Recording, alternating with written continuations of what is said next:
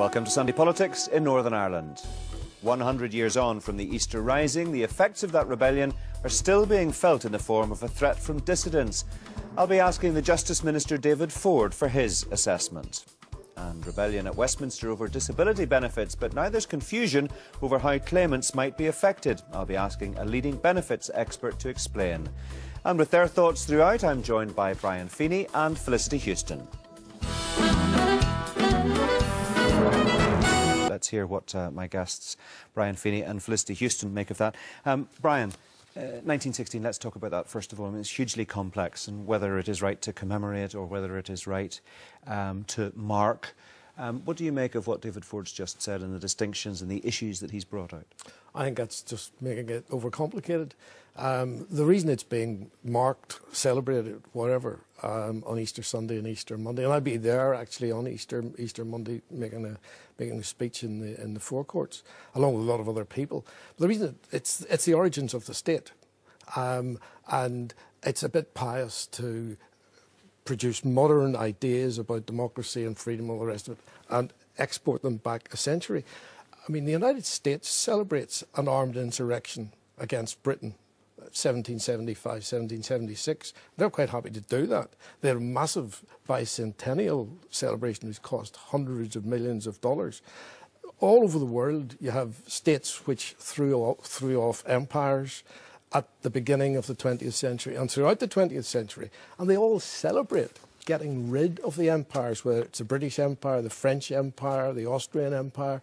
There was actually a lot of support in Ireland for the Bulgarians trying to overthrow the Turks and the Russians at exactly the same time. So when the Attorney General John Larkin says, looking at 1916, you have individuals of huge moral worth, individuals capable of huge self-sacrifice, doing something that was profoundly wrong. Yeah. You disagree with him? Well, quite often the Attorney General is profoundly wrong, but never in doubt. Felicity? Sorry. I'll be very curious to see if Brian gets a letter in the post tomorrow from the Attorney General's office after that. I think the thing I have found fascinating about the 1916 and all the kerfuffle is that I've learnt a lot. I knew more about the causes of the First World War from school than I did about 1916 and the Rising.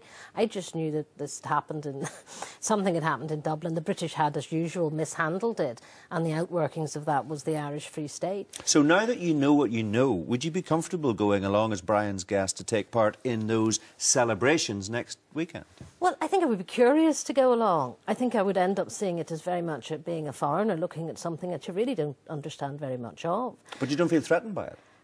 I think it's so long ago, and there has been such a change in our relationship with the Irish Republic, that what is happening this time round will be different, I hope, from what happened, say, in 1966. Right, well, there you go. You've got a willing guest. Just very quickly, what about the fact, and this is a serious point, and I touched on it with the Minister, the serious point that there are some people who still use what happened 100 years ago as a reason for what they see as unfinished business today? That's right, and they try to use what happened in 1916 to legitimise their actions today. But they're a tiny minority. They have no support. They can't get anyone elected. And actually, nobody knows what they want. It's not just a case of we want a united Ireland. No one knows what they want. OK, we'll talk to you both again very shortly. Thanks both for now.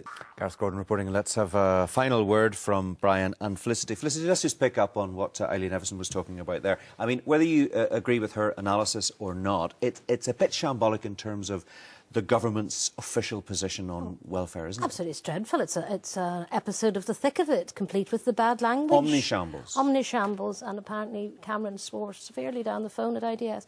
So they say, anyway. It's dreadful. It is no way to run a government. I think that it's not about Brexit. Brexit is different. It's not about that. Iain Duncan Smith was free to say what he wanted about that. He didn't need to make this stand to go out and campaign for what he believes about Europe. I think it's much more about Osborne and his relationship with other big beasts in the party. Mm. What do you make of where we are? Can you pick any logical path through this at all, Brian?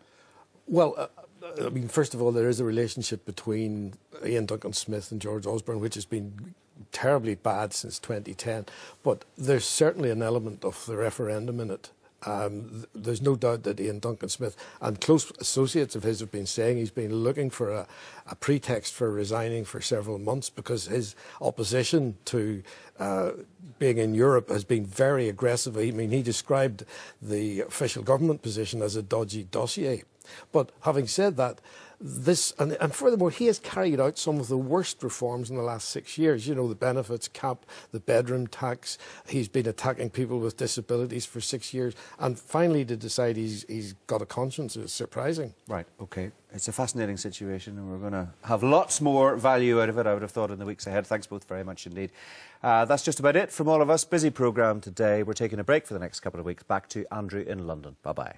Yeah.